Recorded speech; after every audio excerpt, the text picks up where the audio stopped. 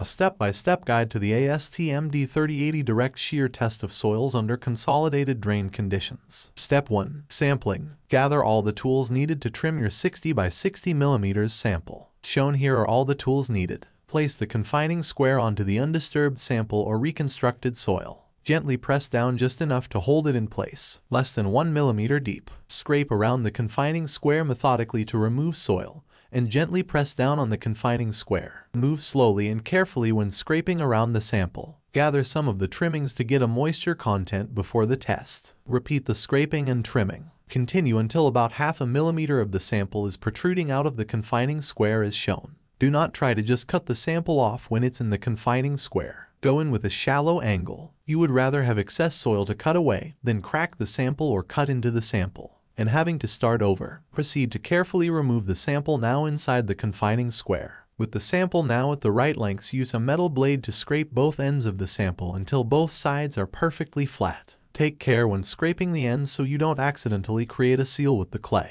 Keep both ends rough as shown. Step 2. Shearbox assembly. Gather all the parts of the shearbox assembly. Here are the names of the different parts. Place the base plate into the shearbox. Place one porous plate on the base plate. Place the gripping plate on the porous plate, making sure the grooves are perpendicular to the direction that the assembly will slide. Place the top half of the cell onto the bottom half and align both. The sample should be able to smoothly slide into the shearbox assembly. Using the two screws that hold the top and bottom assembly together, screw the assembly down tight. Place the sample still in the confining square into the small groove on the top half. Place the top gripping plate on the sample in the same orientation as the one at the bottom. Gently push the gripping plate down until it is flush with the confining square. Using the 60 by 60 mm wooden sample extruder, slowly push down until the sample is at the bottom of the shearbox assembly. Place one porous plate onto the top gripping plate. Place the top cap onto the porous plate. The sample is now ready to be transported to the DigiShear direct shear device. Step 3. How to use to force chart. Example: a 50 kPa test. The weights you will need should be equal to the pressure you are testing at.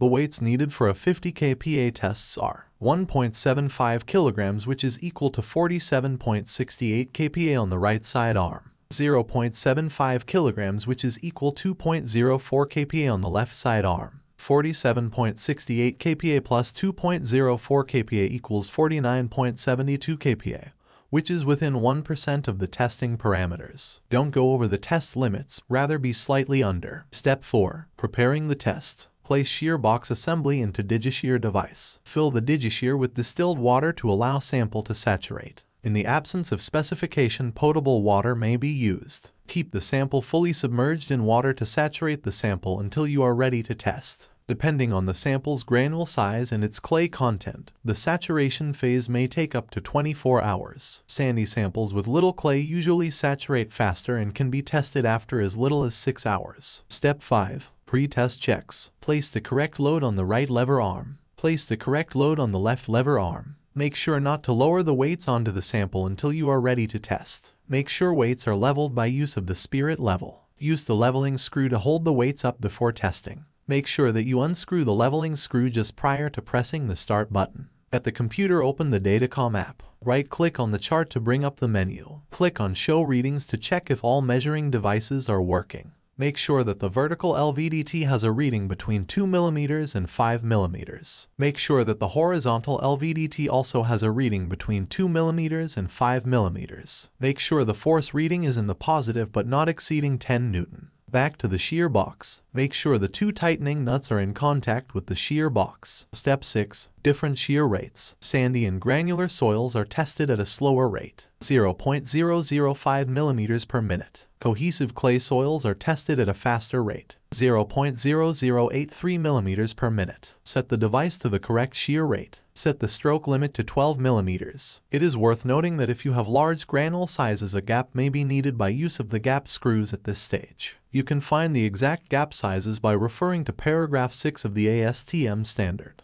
Do not press start yet. Step 7. Starting the test. When you are ready to start recording your test, right-click on the shearbox that you are going to be using and click Start Test. This will bring up the data recording settings. Change the settings to the following if not already done. Polynomial should be ticked. Change the A value to 10 and the B value to 1. Click Start to bring up the location that the data will be saved in. Name your test as shown and click OK. Move back to the DigiShear device. It is very important that you make sure that the leveling arms rest is unscrewed. Make sure both metal screws are moved to the gap screw locations or removed. Start the test by pressing the Enter button on the DigiShear device. Make sure that the data is being recorded by the Datacom app. Watch the graph and note any oddities and at what time. Step 8. Sample removal. After the test has been completed, remove the Shearbox assembly. Very carefully remove the tested sample using the gap screws to assist if needed. Photograph or sketch the failure surface. Determine the sample water content in dry mess. If the sample should break or fall apart, gather all the tested material in a miter box to determine the water content